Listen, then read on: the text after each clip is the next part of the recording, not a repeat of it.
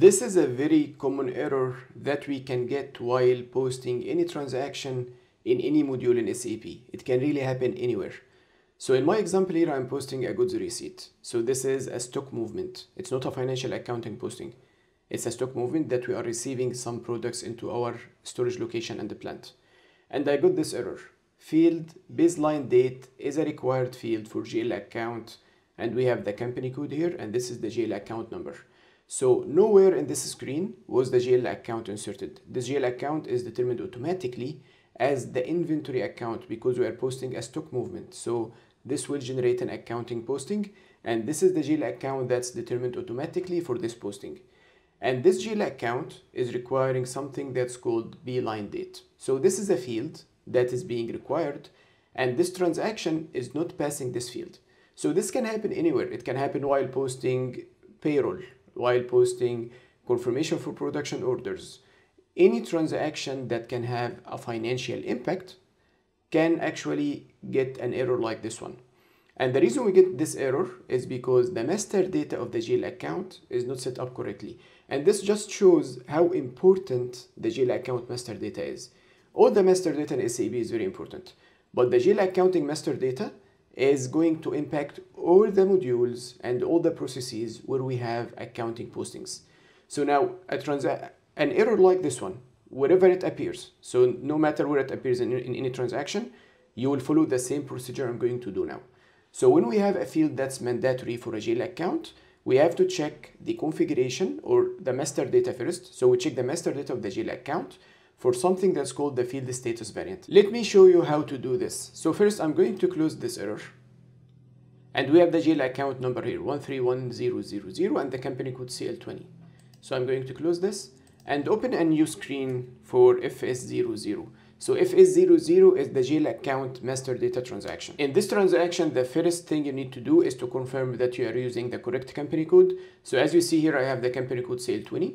And if you would like to change the company code, you can click here, change the company code, and then you can choose any company code you want.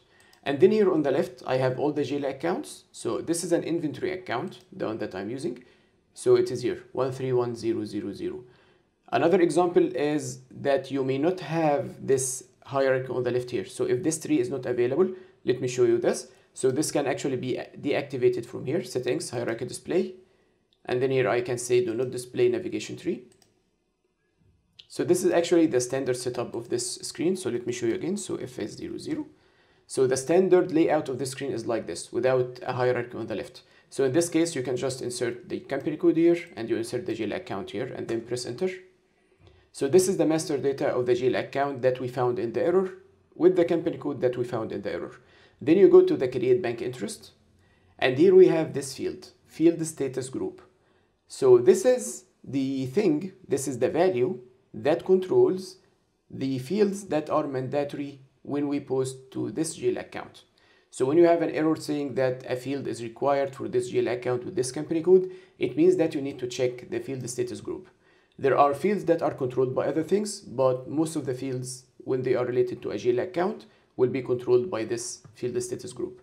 Now, as you see here, this is an inventory account, and here I have assigned a field status group that's G009. So this is a standard field status group. So if you have any SAP S/4HANA system, you will find this. And this one is called bank accounts obligatory due date. And as you see, this one is not a bank account. It is an inventory account, raw material stock.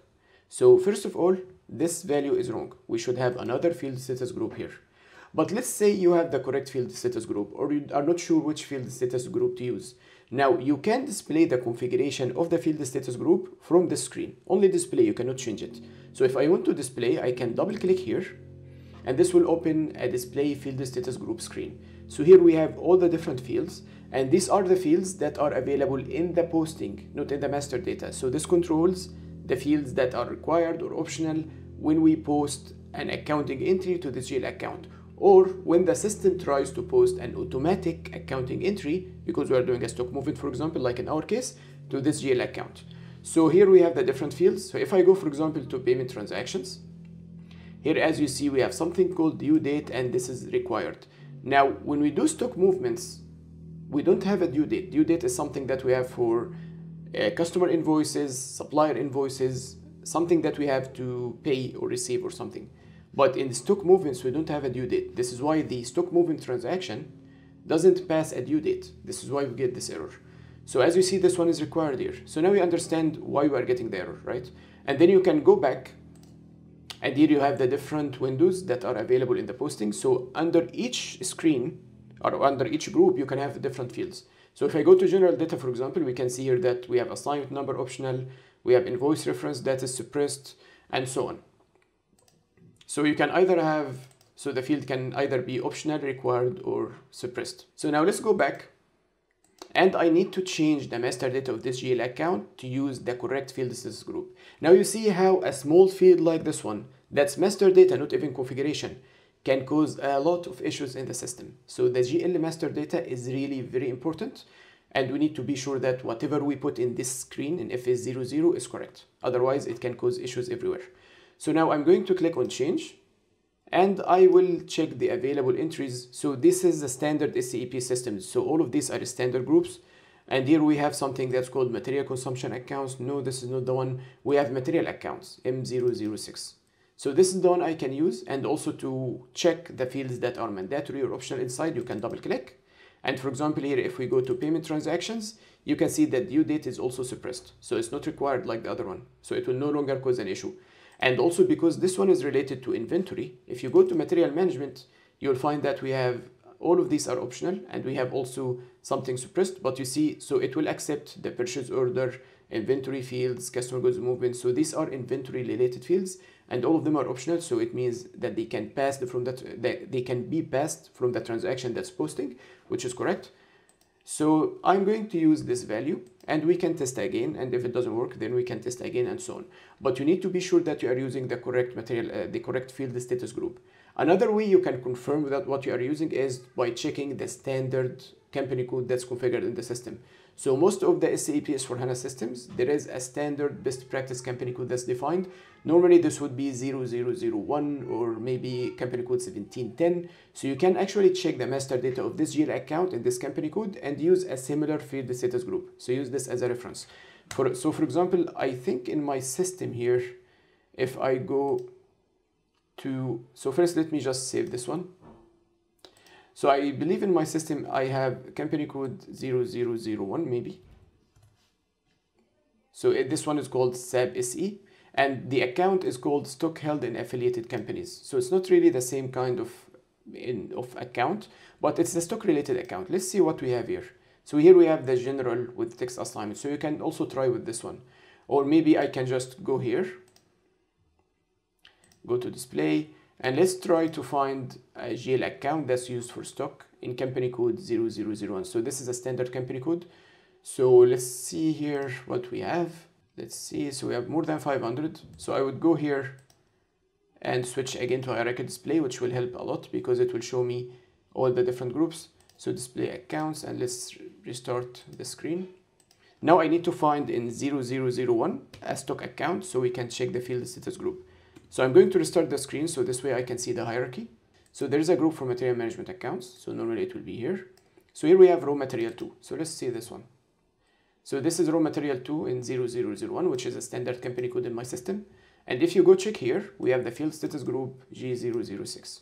So I can use this as a reference to be sure that I'm using the correct field status groups in my GL accounts in my company code. So now let's go back. I have changed the field status group to G006 in our account. And now I'm going to switch back to the stock movement transaction. So MIGO here. And I'm going to post again. So click on post. And we no longer have the error. And the material document has been correctly posted. So now we understand how to handle the error when you get an error saying that a specific field is required or is suppressed or hidden in a GL account with a company code, wherever you get this transaction. So wherever you get this error, so if you get it while posting a stock movement, while posting payroll, while posting anything in the system, then you understand that this is an issue in the master data of the GL account. You understand that you need to change the field status group and also how to check the configuration of the field status group. If for any reason you would like to change the configuration of the field status groups, so this is of course something that will be done by the financial accounting consultant. In general, even if you have access to change the field status group, no one should change it except someone who knows financial accounting, because maybe if you change it to a wrong field group, it will impact the other modules. But anyway, so if you would like to change the configuration of the field status groups, you can easily do this from here. You can go to help, and from here you can switch to the configuration. So if you click here on customizing, this small icon, you can click on continue without specifying a project. And from here, you can see this, define field status variants, make and change document settings, and try to find something that's related to financial accounting. So this is bank accounting asset. So this one is financial accounting. So double click here. This will start the configuration transaction.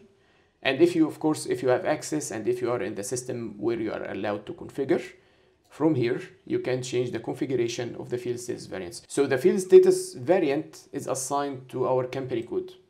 So first you should see which field status variant is assigned to your company code, and then you can check the groups inside this field status variant. Let me show you this quickly. So to check the company code to see what is the field status group assigned in there, you can go to SPRO, Financial Accounting, Global Settings, Global Parameters for Company Code, Enter Global Parameters. And from here, let's go to our company code, CL20. So if I go here, we have the field status variant 0001. So this is the variant assigned to our company code. Now let's go back to the configuration transaction. So we go to this variant, and inside this variant, you can double click on groups, and here are the different groups. So the one we are using is G006. And here we have the different fields. So I can go here, for example, and I can choose to make this one required, optional. But again, you need to be very careful if you change the standard field status groups. Normally, you should create your own customized ones if you want. But in most of the projects, we just use the standard ones and we do not change anything in them. But anyway, now you understand how to do all of this. If you'd like to create your own group, you can click on new entries, create a group and assign text, and then you can control what are the fields mandatory and optional and suppressed and so on. So to configure the field status variants or the field status groups, the first step is to check your company code, find which field status variant is assigned, as we did here. And then you go to the screen where you configure the field status groups, and you go into your field status variant, check the different groups in there, and change the configuration as you want. I hope now you understand how to control the fields that are required, optional, or hidden for any GL account. Let me know if you have any questions in the comments, and let me know what you think about these videos that are very related to some specific topics and direct to the point. I'm not explaining any business processes here. So let me know what you think about this. And as usual, don't forget to subscribe to the channel, join the channel membership program to support the content and also to get access to member exclusive benefits. So we have videos, documents, SAP access, and so on.